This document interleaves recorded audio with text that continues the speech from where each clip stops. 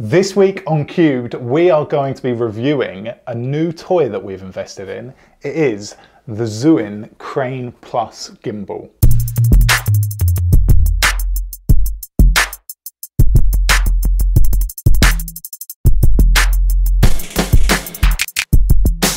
As two complete gimbal novices, we found the process of setting it up and calibrating it with a camera on incredibly easy and straightforward.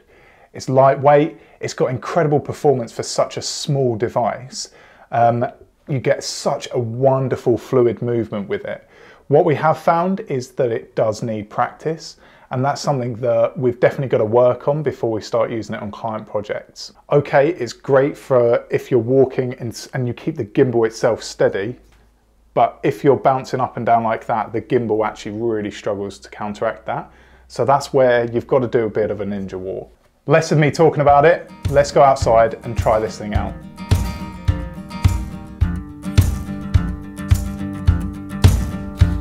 One of the best things about the Crane Plus is the fact that it is so lightweight. It's amazing that they've got this quality of build in such a lightweight product. In order to set it up, you need the tripod legs out and a flat surface. We are working on a bit of a slope, but that shouldn't be too much of an issue. As far as we're concerned, we are amateurs in the gimbal game, but we are so impressed as to how simple this gimbal is to set up. We're going to be using the Canon 70D with the 24-105 lens on it, and I'm going to go ahead and attach this to the base plate. Unfortunately, this doesn't come with a quick release plate, which some people have criticised, but you know, it's not the end of the world. We can still use it quite easily. So I'm going to stick that on there, and it's going to be way, way, way out. I already know. Yep. So okay, we're leaning and spinning. So in order to do that, there's a few little places you can make adjustments. So what I'm going to do is I'm going to straighten the camera. You've got this plate on the bottom here, which moves the position of the base plate forward and backwards. I actually know that I'm going to need it near the back, so I'm just going to tighten that off with that nut.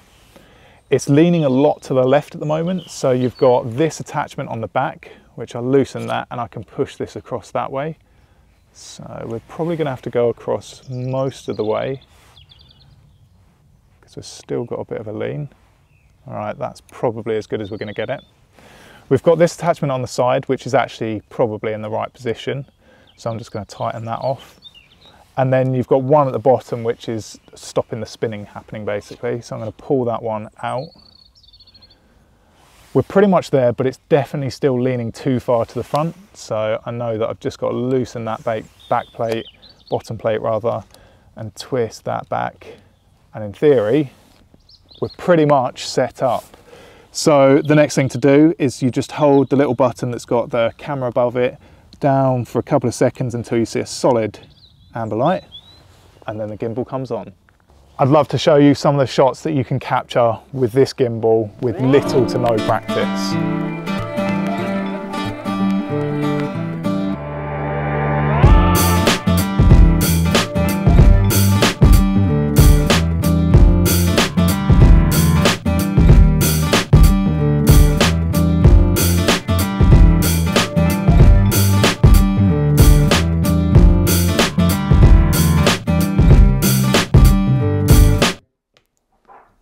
We think that this gimbal is absolutely amazing. For the price that you pay and for its capabilities, it's a tool that most videographers probably can't live without now. For the value of money, the quality of the build, we think it's an investment well worth making.